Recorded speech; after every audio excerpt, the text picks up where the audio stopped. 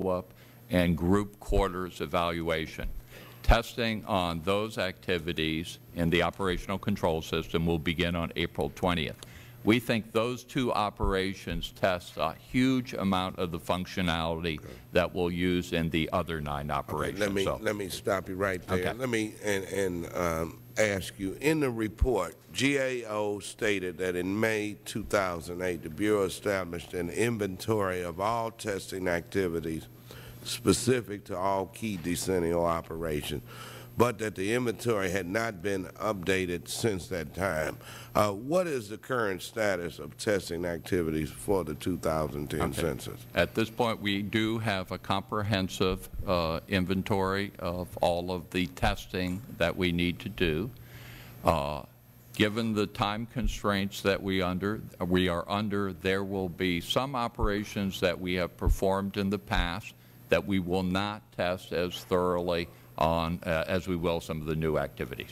Where is the Bureau on the development of the operations control system for paper-based operations? Okay. At the end of January, we integrated the schedule for the operational control system that will control 11 paper-based operations in the census. We integrated that into the master activity schedule.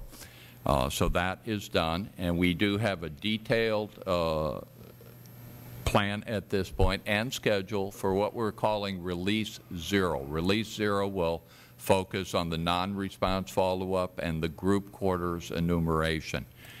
Then we'll follow with a Release 1, which will take on additional operations such as remote Alaska. So I believe we have a detailed plan that we can move ahead, and each one of those releases will have testing as part of the sign-off. And at what date certain can we expect you to report to this subcommittee that adequate plans for total end-to-end testing are in place? There probably will, to be honest, there will not be end-to-end testing of all operations, because what we'll have to do is we'll test that key functionality which will show up in other operations. What we are going to do, for example, the push of the non-response follow-up into the response, that functionality we can test based on the dress rehearsal responses. We'll put up a mock environment that will send workload to be identified for non-response follow-up, and we'll be able to test that in the operational control system that will control non-response follow-up. Now, you heard Mr. Powner say time is of the essence, and you still have 6 major systems that still need to be tested. Are you cognizant that time is of the essence, that we are closing in on a year to go? Mr. Chairman, we are very cognizant that time is of the essence. We have an extremely tight schedule, and it is going to be critically important that we stick to that schedule. Okay, thank you for that response. Mr. Driehaus, you may follow up. Thank you, Mr. Chairman. I just have one very brief question for Mr. Messenberg. Mr. Messenberg, I'm particularly concerned about the number of houses that are currently in foreclosure across the country, and the transients we're seeing in our population. You know, the movements of population that we are seeing, especially in the inner cities, that are traditionally difficult to count. We're seeing folks move around at record levels. And I'm concerned as to whether or not the Census Bureau is taking the necessary steps to account for that movement, and how you are coping with that.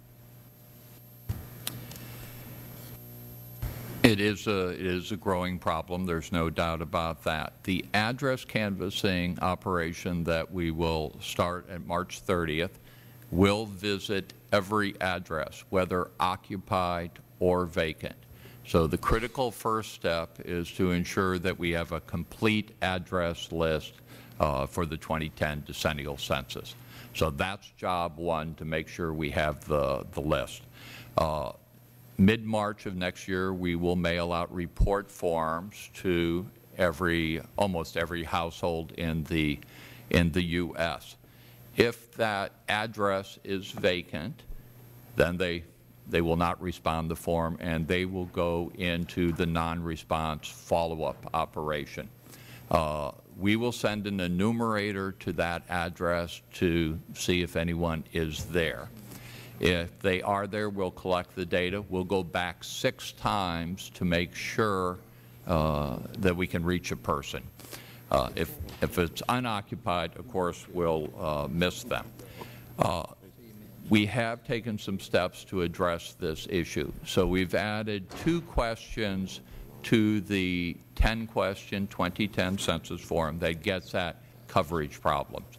One of those questions relates to, do you have a relative living with you that you may not have listed on the report form? That will kick off an action to put that into a follow-up activity that will try to identify why that person wasn't listed. So that will be one way that we'll attempt to address the issue of foreclosures and people moving into non-traditional living arrangements. But I think a key message that both of our advertising and our partnership program will be is to get out into the local community and to convince them through trusted voices in the community that if you are doubling up or if you're living in a non-traditional living arrangement, that it's important that you be counted and that you're listed on the report form. Thank you so much. Mr. McHenry, you're recognized for 10 minutes. Thank you, Mr. Chairman, and thank you all for testifying today. We certainly appreciate it. This is an important matter that we take very seriously, and I know you do as well.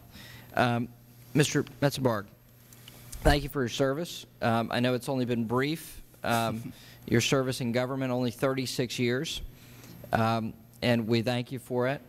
When the short-timer, Mr. Jackson, sitting behind you, is only there for 20 years, we certainly know you have expertise and great knowledge based on experience, so thank you.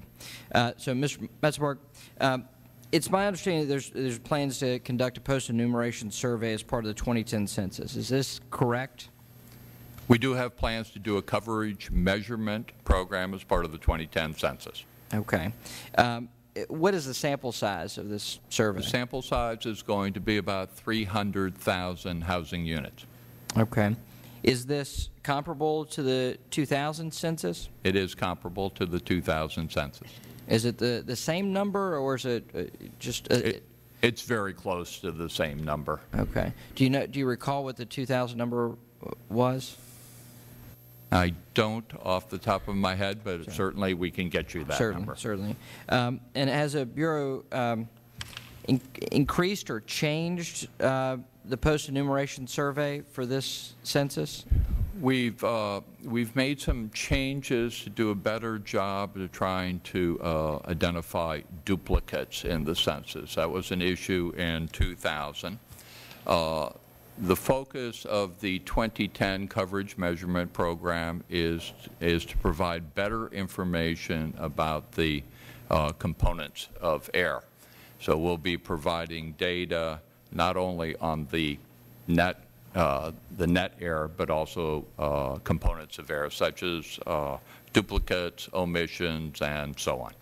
Has this been changed in the planning process, or is this a change from the 2000 census? This has been the plan during the entire decade. Okay. Okay. And how does a Bureau intend to use the post-enumeration survey? You outlined generally, but we're using this primarily to provide measures of the air and as input to improving the 2020 decennial census. Okay. And is there any thought that the Bureau would use this survey to adjust or change the 2010 count? The plan does not include any plans to use the coverage measurement for adjustment. Okay. Is there any other thoughts to that, or any other considerations to that? Not in our current plan, there isn't. Okay. And yesterday, as I mentioned in my opening statement, it's been reported that Commerce Secretary-designee Gary Locke met with leaders of the Senate Commerce Committee, and according to the news report, stated that, quote, so-called sampling will be used minimally as an accuracy check, end quote. I believe he's referring to the post-enumeration surveys. Is that how you'd read it? Well, the coverage measurement will provide estimates of the number of housing units and the number of persons. Then you'll have the apportionment number also. But I'm not sure what Governor Locke had in mind. Yeah, it's hard to impute from politicians what they mean. So that would be somewhat in keeping with what you've outlined, just as a survey to check the accuracy. Okay. Now, in terms of a fair and accurate census, what's your definition of a fair and accurate census?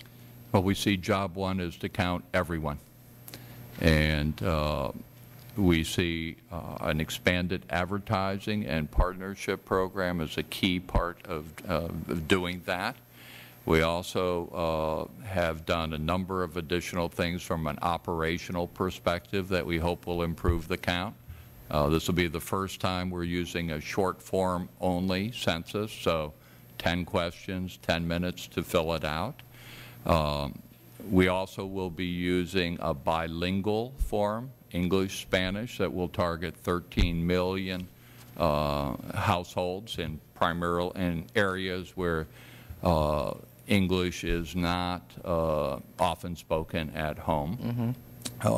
We will be using a second mailing, a targeted second mailing, and doing a blanket mailing to traditionally low mail response areas, and then sending a replacement form out to another group, to the non-respondents.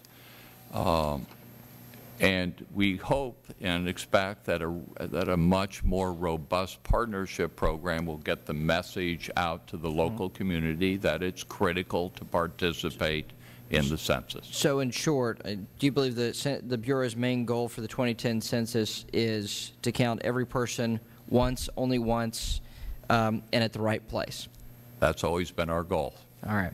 And so that means a count, not an account of people. That means an exact enumeration and counting.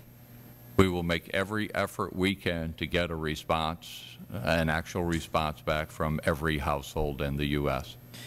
Two of the greatest challenges, you've mentioned this, and I'm glad the Bureau has really thought through the undercount and overcount numbers, and appreciate the fact that you have programs directly focused on the undercount. And would you describe the challenge of the undercount and the overcount as one of the most challenging of the challenges the Bureau faces in the 2010 census? Well, I think it would be clear getting people to participate is the biggest challenge. So missing people is, in my mind, a more significant challenge than addressing the duplicates. We've done both things. We've added 2 coverage questions to the 2010 census. One's to help us get at undercount, where someone incorrectly or mistakenly left a person off the report form that should have been on the report form. And we have added another question to help address the overcount, where someone may have included, let's say, for example, a college student that should have been counted at the dorm where they spend most of their time. So there are 2 questions there, and answers to those questions will generate a telephone call as part of our coverage follow-up operation to try to gather more information to get the person counted in the right place. Well, you know, I think we all understand the sensitivities of ensuring that undercounted communities and people are, you know, focused upon and ensure that we actually get them counted. which takes a lot of effort, a lot of resources, and we want to be of assistance to that with you and the stakeholders in this. And with that, I'd like to yield the remainder of my time to the Deputy Ranking Member, Congressman Westmoreland from Georgia. Well, thank you, Congressman McHenry. First to Mr. Goldenkoff and Mr. Browner. You know, I've been in quite a few of these oversight hearings, and I've seen a lot of reports from the GAO, and I've never seen one that said y'all are doing a great job. You know, so I know that y'all do a very good job. But this comes pretty close when it says that there are no new recommendations. Now, is that because you didn't go in and look at everything again, or are you just going on a past report? Either one of you. I think what you're referring to is our testimony today, and the reason that there were no new recommendations is that all our recommendations are, okay. Can you take it? Okay. Maybe if you move it closer to you, Mr. Goldenkoff. Okay. Sorry. I think what you're referring to is our testimony where we said that there were no new recommendations. That was just because our testimony was based on previously issued work, most of which did contain recommendations. Okay. And So, one of those Congressman Westmoreland, I just want to be clear. Okay. We're releasing a report today on system testing, so not to disappoint, we have 10 new recommendations today that we're releasing for the first time on testing. Okay. Okay. One of the other things that you had talked about was the complete and accurate address lists. Is that correct? That's correct. When do you think the best time would have been to get a complete and accurate address list?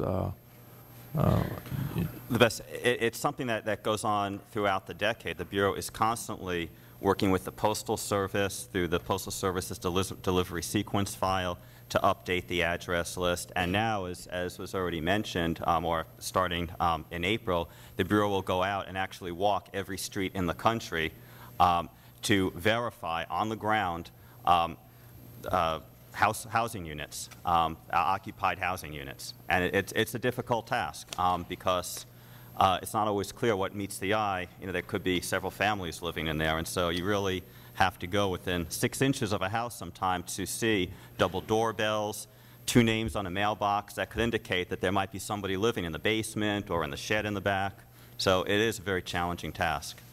I understand, but the reality of it is, I guess, the last address check is going to be the most accurate. And all the, you know, to me, at least the Census Bureau, from information and testimony I heard today from Mr. Mossenborg, is that they have asked local cities and counties and others to do that, and they're trying to make sure that the information that they have before they do the mailing is also the most recent and most up-to-date and the most correct information. Would you agree with that? That is correct. You need to do it as close as possible to Census Day, but at the same time allow for the updating to take place so they can do the mail-out. So there needs to be some buffer in there. Thank you. Thank you, Mr. Westmoreland. My friend from New York, Ms. Maloney, is recognized for 5 minutes. Thank you, Mr. Chairman. I'd like to ask the representatives from GAO to respond to the earlier question on whether or not the operational testing on payroll, personnel changes, etc., were up to the systems of 2000. Are they at the same level? Are you pleased and agree with the prior answers to this question that operational testing was correct in place and happening to the degree that it should to make sure that our systems do not falter or fail? No, I would disagree with that. You know, one of the issues is that there was no dress rehearsal, and the dress rehearsal, as the name implies, it's essentially a test census under as close to census-like conditions as one can possibly get without actually conducting the census.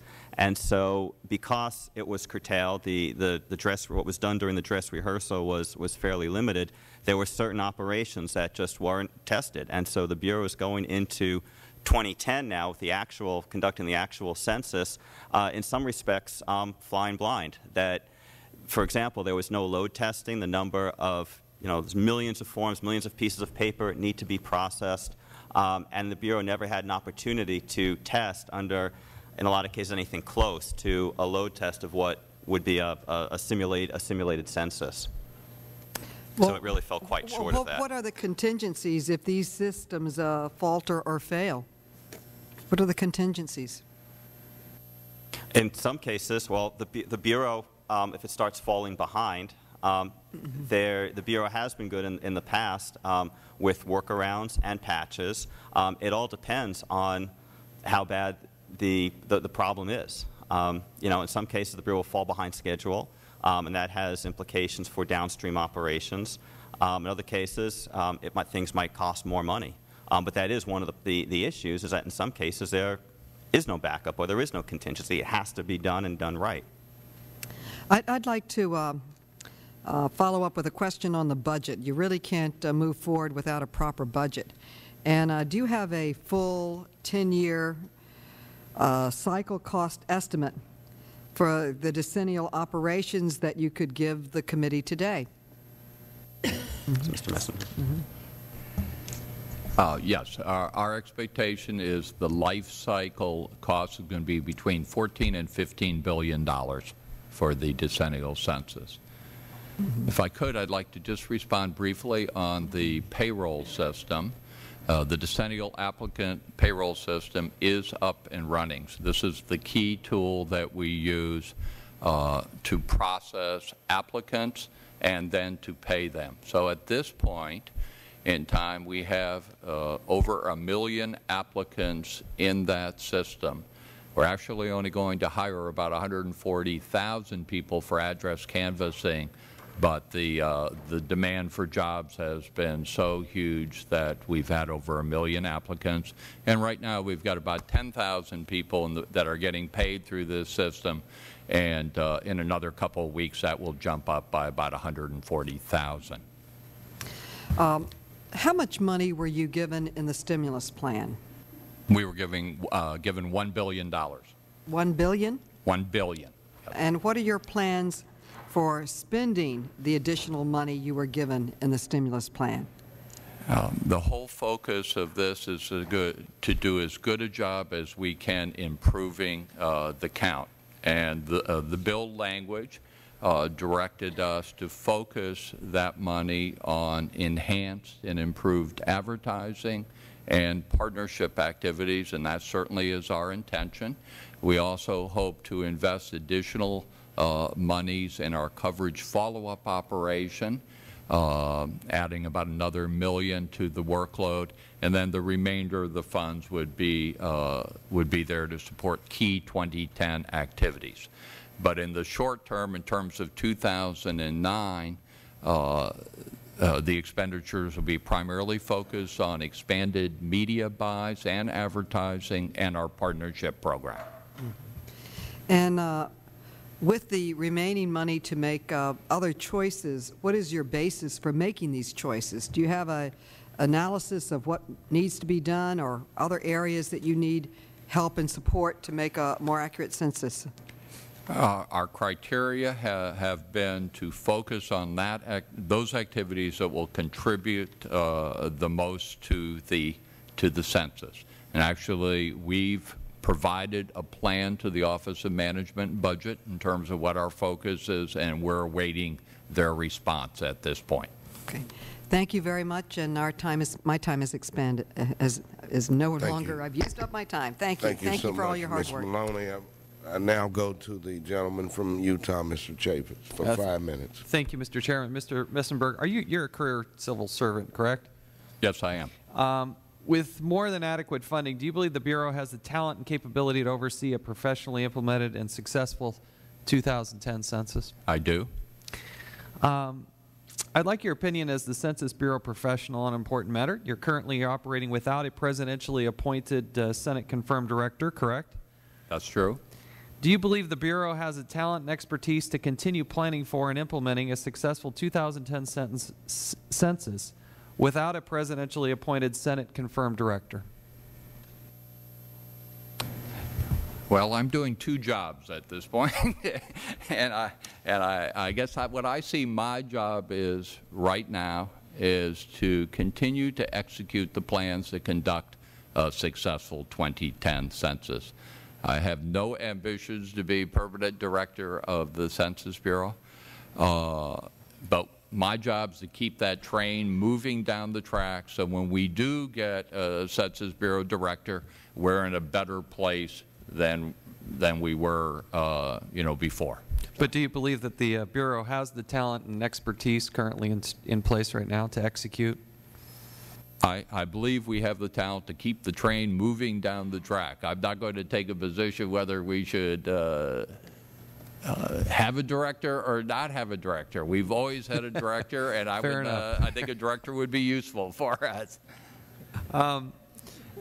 As you know, the results of the 2010 census are used for apportionment, redistricting at all levels of government, and the allocation of federal funds. All of this is correct, right?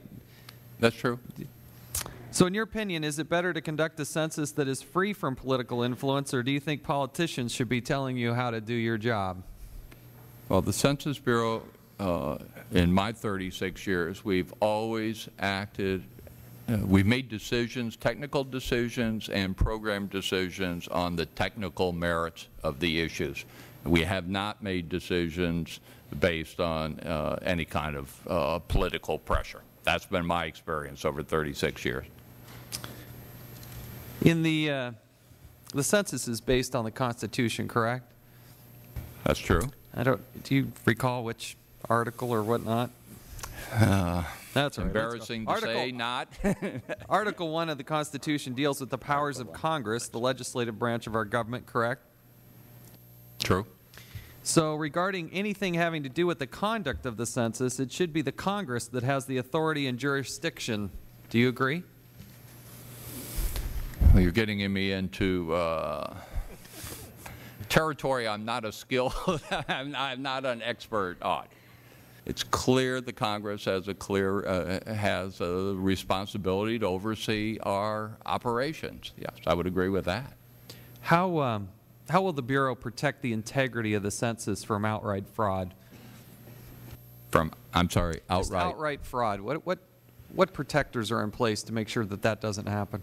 We have a whole series of quality control operations that we have in place that check the operation. So, for example, when we start address canvass, well, I'll give you a better example. Right now, we are about 90% done with the large block enumeration, and after that, now we've started to send QC people, other enumerators out to check the quality of that work. And that is the test. Every operation that we do will have a QC operation attached to it. And that is going to be, that will be one check. Another check in terms of housing unit counts and person counts will be our POP estimates program that makes most of those. That's another quality check that we have. So if you have an enumerator who fraudulently fills out data and then submits these facts, do you believe there's a check and a balance in place? I do believe that we have a check in place that will identify that problem. Yeah. What is it to keep somebody who gets the form in the mail and then knowingly fills it out incorrectly? I mean, grossly incorrectly. How do we deal with that? Well, there'll be some additional checks against some administrative record information that we have access to, but that's going to be very, very difficult to catch every one of those if a person added an extra individual in the process. But we will do some re-interviewing there. So if it's systematic on the part of a enumerator, then we would catch it. Thank you, Mr. Chairman. Thank you, Mr. Chapin. Mr. Messenborg, let's go back to the operational control system. The OCS is the brains of the whole system of the field operations. When will end-to-end testing for the OCS be in place? Okay.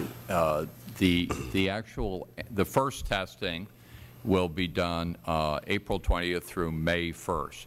So what we've done, because of the timing pressures that we're under, we're going to address key operations on an incremental process.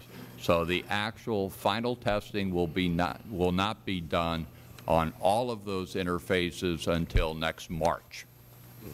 Mr. Powner or Mr. Goldenkoff, is that adequate as far as the response to ensure? Well, I think the key, it's a tough challenge for them because not everything's in place. So part of what they're dealing with is you want to test what you have now, but I think it's very important, as was stated, that you come back and retest. The key here, though, is there's a lot of these examples in place. We have 6 major systems. We heard 244 interfaces, 44 operations. Okay, so when you start looking at all that, getting it all done and testing it in an integrated fashion, end-to-end, as you're asking, Mr. Chairman, you see, we don't see all the prioritization and the plans in place. So going forward, what's very important is that we see the appropriate plans, but then we have key metrics so we know exactly what's done, how well it's done, and then what remains ahead to complete. And the OCS is just one example of many challenges that they face going forward between now and Census Day. Okay.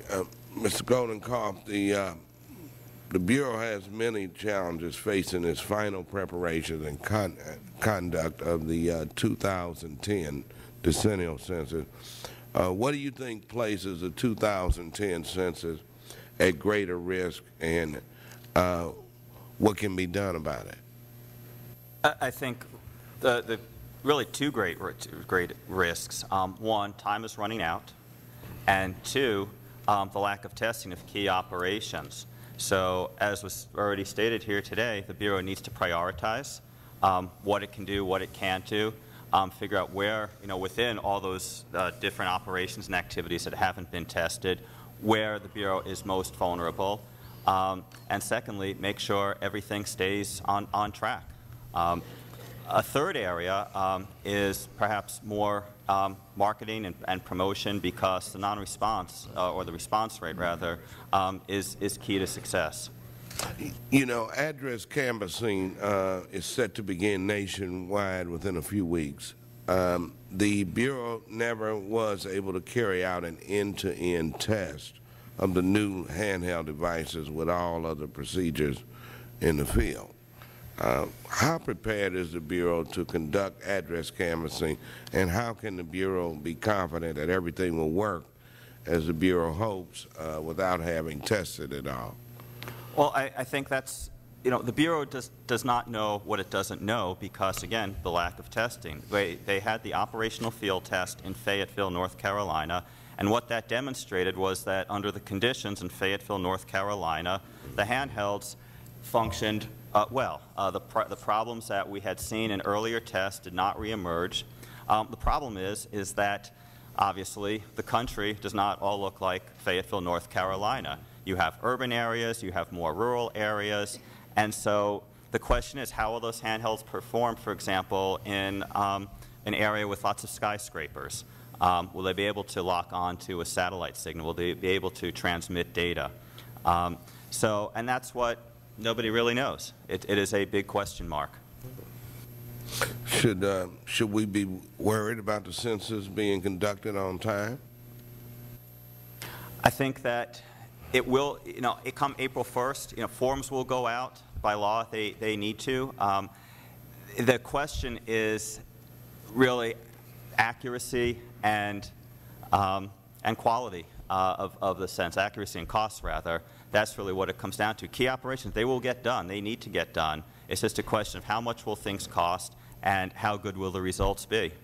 Okay. At the end of the day, the data need to be delivered to the President come December 31st, 2010. So whether they need to compress operations or speed things up at some point, they are under the gun. And so things will happen on time. It's just a question of cost and accuracy. Sure. Thank you. When the Census, Mr. Powner, when the Census Bureau provided comments on the GAO's report, it stated that it was putting much more focus on testing new things for 2010 and not testing things that have worked before. What is GAO's assessment of the Bureau's comment? We would not agree with that. It's important, clearly it's important to test new things, But if you have old things that are critical and you change software and hardware associated with that, that needs to be tested. And that was really the focus of our report.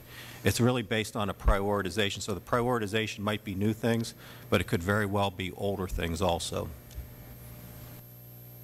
Thank you for that response, and I will recognize the gentleman from Georgia, Mr. Westmoreland, for 5 minutes. Thank you, Mr. Chairman. And just following up on some of the comments that the gentleman from Utah had, Mr. Morsenberg, what quality controls are you going to have on these enumerators? We, gentleman from Utah questioned about them filling out the forms wrong, but what kind of quality controls do you have on these enumerators? Okay, every major operation we have a QC activity related to that. So we'll actually go take a sample of the enumerations, and we'll have a different person go back and attempt to collect that same data, and that provides us a clear signal in terms of the quality. If there are issues related to a specific interview, we call that operation a re-interview operation to identify problems. If we identify a problem, then we will zero in on that enumerator and then do a 100% check of all of their work. But every operation we do, we're going to have a QC step built into it to check the quality of it. Okay, and let's say that you do correctly identify an enumerator, what kind of corrective actions could be taken? They could be terminated, and certainly they would be out of the enumerating business as soon as we identified that. Okay. I know that the bureaus you've mentioned will automatically mail a second census form to these traditionally, I guess, hard-to-count areas or the no response. That's correct, right? You will do a second mailing. Yeah, second mailing, blanket second mailing to areas that have a traditional very low mail response. We'll do a blanket mailing, and then we'll have another group that's sort of intermediary, possibly under 50%. Then we will mail the non-respondents. The households that hadn't returned a form will get a form there. Okay, so you feel comfortable that you're going to hit these under-response areas very well with a second mailing? We've tested the second mailing during the decade. We used it during the dress rehearsal. We're confident that it will be beneficial. So you believe the second mailing is going to enhance your response? Yes. How will you ensure that the data capture isn't wrongfully counted twice for those that return forms from both mailings? Now, what's your system in place there to check that? Okay. In terms of data capture, forms will be returned and go through one of our automated 3 data capture systems. They actually do OCR on the forms. Then we will do a matching operation. Every form will have a unique 22-digit identifier on that. If we can't match, that generates a whole host of additional investigative work. Okay, so we have an automated process to make sure that we are not getting duplicate returns in.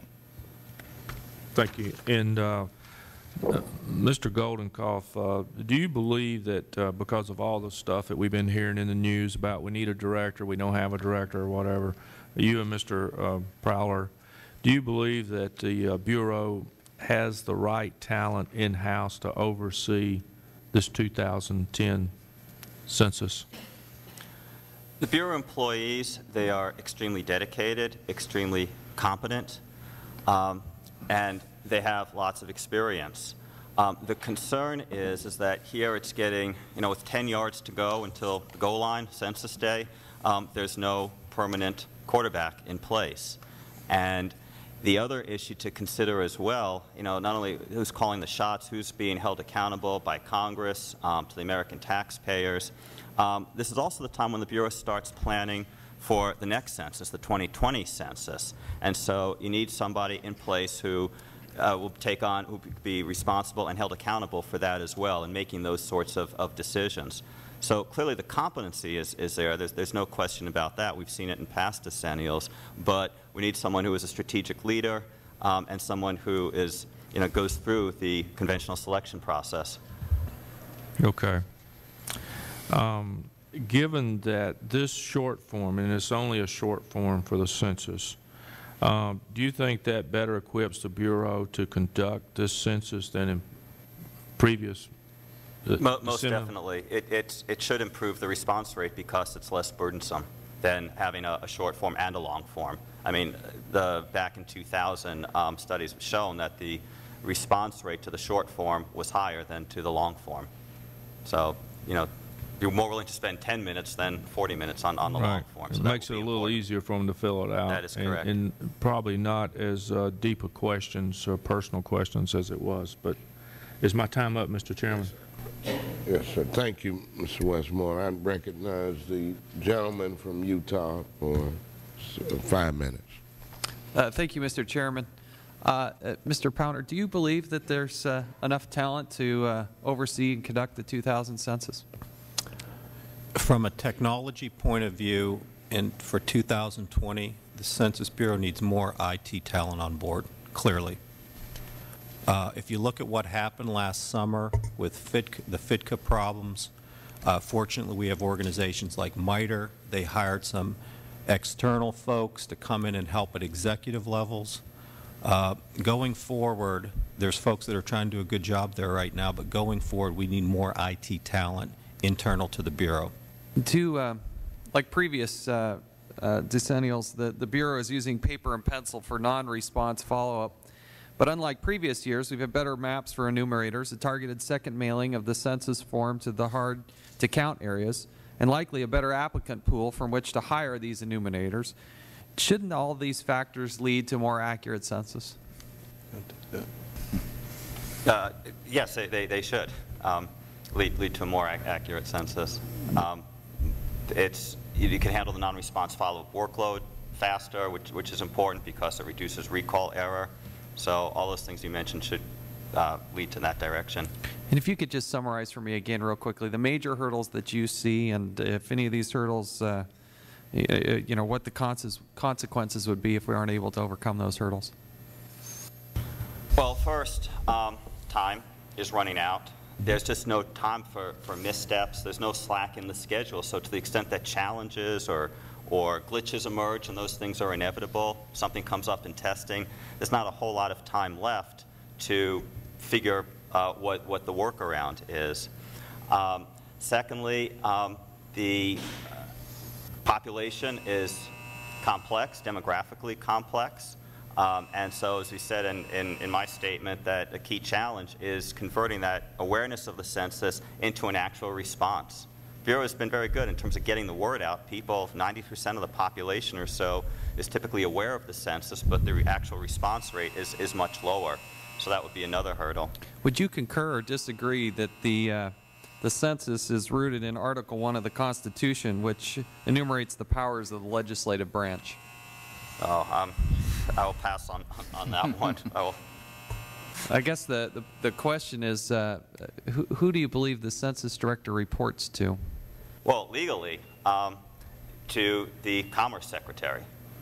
And that, I believe, is in statute. And is it your experience from past decennials that the Director often briefed the President but never, quote-unquote, reported to him? Well, I mean, for what we've seen in news accounts and also from some experience during the Bush administration, there was some contact between the Census Director and the White House, OMB, and that's not necessarily a bad thing. I mean, it was reported here today. The census, but communication is a little different than actually reporting right, to. And they're two different things. It's one thing for the White House to be aware of and make sure that the census stays on track, but that is not a reporting relationship. But in terms of holding the Bureau accountable, it's a very powerful tool to have White House involvement. The thing is that the White House, it has to be that right balance between focusing on management and operational issues versus the science of the census. You don't want the White House or any political influence on the science of taking the census. Very good. Thank you, Mr. Chair. Thank you, Mr. Chairperson. Just one question for Dr. Himes. You know, the Bureau is working with MITRE on mitigation plans. What are your greatest concerns about timetables and the plans? So I think, again, our greatest concern would be those that GAO has put together, that the time to test and verify where the systems are working, particularly from a system view. So we think that there are tools in place that give Census better insights into the status of their systems than they've had in the past, and the people that are working on them have substantial experience, but it's still a fairly large burden considering the amount of time remaining to track that whole activity end to end. Thank you so much for that response, Dr. Himes. I'll yield to Mr. Westmoreland. Well, thank you, Mr. Chairman. I appreciate that. I didn't have any other questions, but when Mr. Goldenkoff passed on the Article 1 of the Constitution question, I felt like we might want to discuss that a little bit further, that the GAO understands that we feel like the census, the origin of the census is rooted. Oh, that no question. Article 1, Section 2. Maybe I misunderstood the question. In Article 1 of the Constitution, then, which enumerates the power of the legislative branch. And so, yes, I just wanted to make sure that you understood that, and you were just passing on the question, maybe for. No, I guess I misunderstood the question. I apologize, but definitely it's Article 1, Section 2, and that spells out the basic requirements of the census. And I think, and Mr. Chairman, I would like to just make just a comment, if I could, that we all understand how important this census is for redistricting, for the allocation of federal money. And I'm very pleased with the testimony that we've heard today, because I think that everybody on that panel wants to have an accurate count, an enumeration of everybody in this country, people who were here at the time of the census. And so I think that's the reason that, there's been so much about, whether the White House wants to have it reported to, or the Commerce Secretary, there is or is not a director. I feel very confident from just the information I've heard from the Census Bureau and the acting director there, and from the GAO and the things that they've looked at, that this process is going forward about as well as it could, and that there's been a lot of hard work put into it. And so I think that the reason there's so much going on right now is everybody wants to make sure that every person is counted. And so I appreciate all of you coming. I want to thank the chairman for having this hearing, because I think he recognizes the importance to each and every one of us and the fact that we get a very accurate count. And so with that, Mr. Chairman, I'd yield back to balance my time.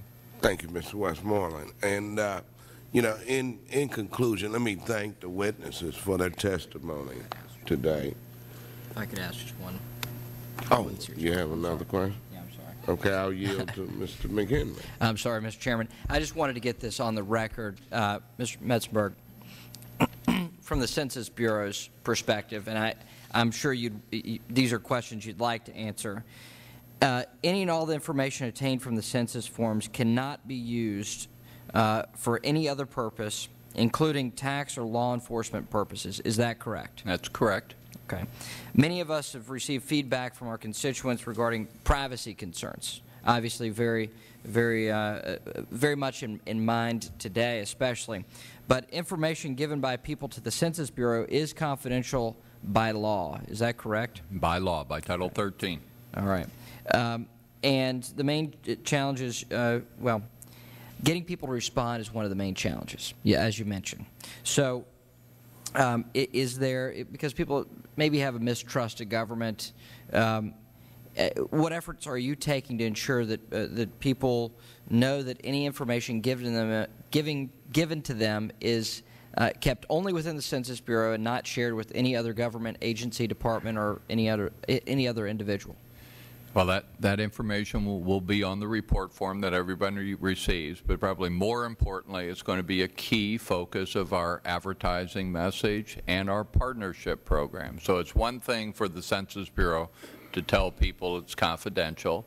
In the hard-to-reach segments of the population, our partnership program is aimed to get a trusted voice in that community to tell people that live in that community. And our partnership specialists will be hired from the community that they're working in, that you can trust the Census Bureau that they'll hold your data confidential. Certainly. And finally, if you and your staff could prepare a follow-up for this. This is too long of a question. Our time is short.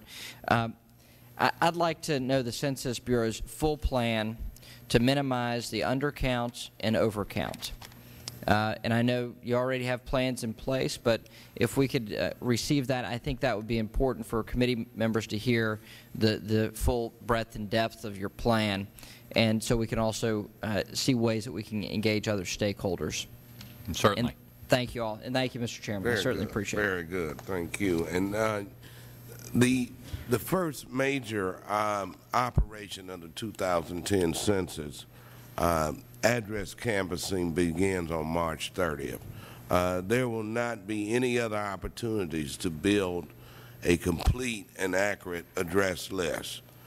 Time is of the essence. It is critical that the Bureau work with GAO, MITRE, and use every resource available to get this right. 6 major systems still need to be tested. The life cycle cost estimate needs to be validated, and testing must be prioritized.